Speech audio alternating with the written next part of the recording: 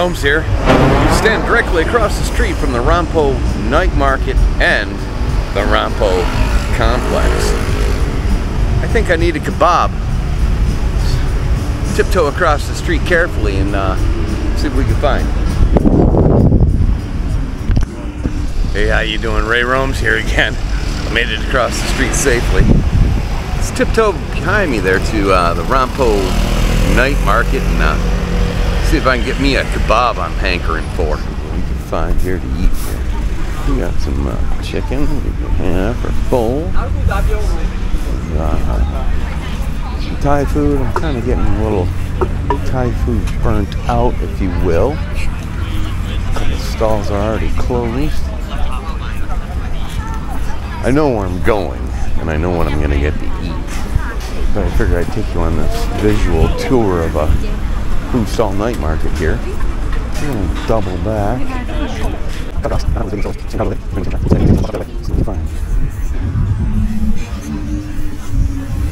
Again.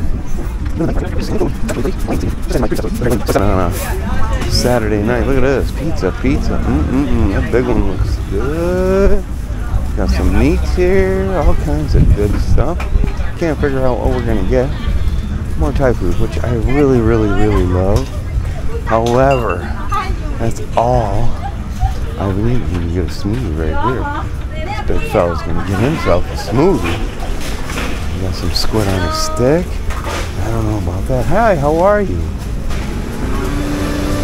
Just not down with squid on a stick. I think I am going to get another place for smoothies. Got a bit of a smoothie war going on here at the Rompho Market. Or at least a peaceful one. Two smoothie vendors can coexist in the same close proximity and have customers and be happy all at the same time. Life is a beautiful thing when you really want it to be. Kebabs are busy this evening. I'm in a line. But I'm willing to wait because they are so good. This guy's just sweating for his one. He just wants his kebab, man. At home for the evening.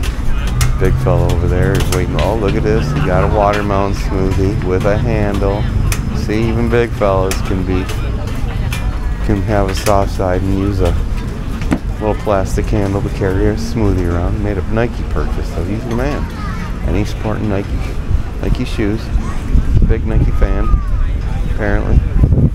Lots of people enjoying their food here. Well, I wouldn't say lots of people, but people are seemingly enjoying the company of their family, friends, and loved ones. There goes Mr. Big Guy with his watermelon smoothie off into the night. Let's hope he can avoid the Rompho complex of bar girls. I'm guessing with that smoothie in hand, he's a man with a mission, and he's destined not get into the wayward ways of bar girls. Oh, here we go. Got a couple less customers here. It's looking good. Looking good. Alright, here we go. They're going to ask me my order next. It's going to be very exciting. So what do you got? Big. Spicy. Big one. Spicy. Just like you made the last one for me, which was delicious.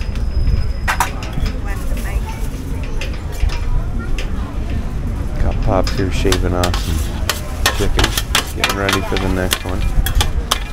Oh yeah, he knows what he's doing here.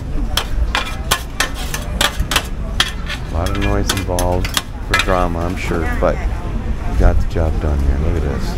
Onions, tomatoes, lettuce. There goes ketchup. Ketchup, which I'm gonna pass on. I don't know what that is, mayo, I presume. And there's the sassy sauce. There's the sassy sauce. Gotta have sassy sauce on our kebab. Putting that layer of grilled chicken on. She's gonna twist that up like it's a big old fatty. Let's watch that go down. Oh no, she said he needs more meat on that. She said he needs more meat on that kebab, and she adds it. Isn't that beautiful? It's a beautiful thing. Repositions the spit. Getting ready for my shavings. Look at that. Rolled that up like a pro. Hey, how you doing? Ray Rome's here. I I predicted I would burn through this chicken kebab in 7 bites, but I'm more on like 14 right now and only halfway through it.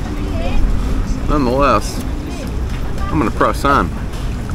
I'm gonna get in the belly of the beast, or put the beast in my belly, and finish this up here at the Rompho Night Market.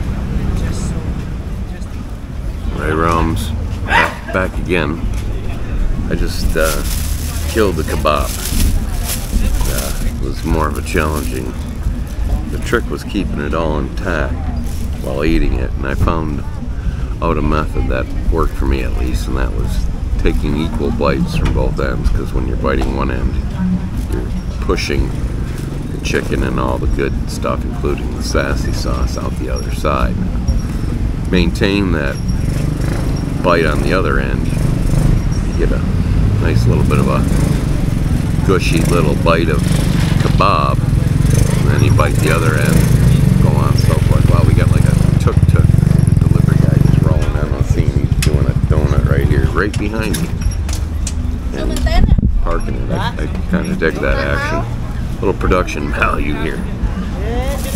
Tuk-tuk driver goes mad, or whatever you want to call it.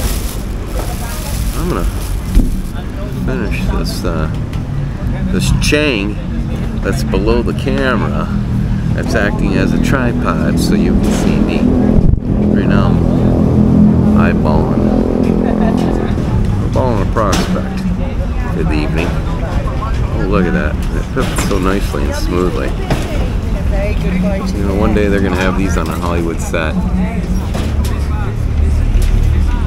I see it sometime in the future. Well, I'm done rambling. I'm gonna, like I said, finish this chang that I can't really finish because this DJI Action 3 is on top of it. But it's maintaining wonderful balance, or at least I'm maintaining wonderful balance of this camera on top of this bottle of chang. Until next time, Ray Rome's. Keep watching, and I appreciate those that do. Subscribe, like, comment, all that crap everyone else asks you to do for them. I'm asking the same. Peace. How you doing? Ray Rome's here once again. And I gotta tell you, you know, for those that may have qualms about eating street food or night market food vendor stall food, got nothing to worry about. As I mentioned before, it's a particularly slow evening this Saturday, and what these people are doing when there ain't any customers around is checking the food, re-icing the food, they're wiping down their stalls, they're preparing should there be a rush of some sort, but a lot of wiping down and cleaning, and a lot of stock or food rotation, replenishing their LP supplies for their grills and or their coal, checking their ice supplies. I've never once felt even slightly funky about eating street food or night market food vendor food ever. And those that I've known that have gotten sick have eaten at 4 or 5-star seafood restaurants mostly, but nonetheless, and that's particularly odd. It's either poor handling of it and or storage of it, because I mean it's literally coming fresh from the sea, just kilometers behind me, if not feet. And I would have to say that the staff of the kitchen is complicit in regards to anything foodborne illnesses.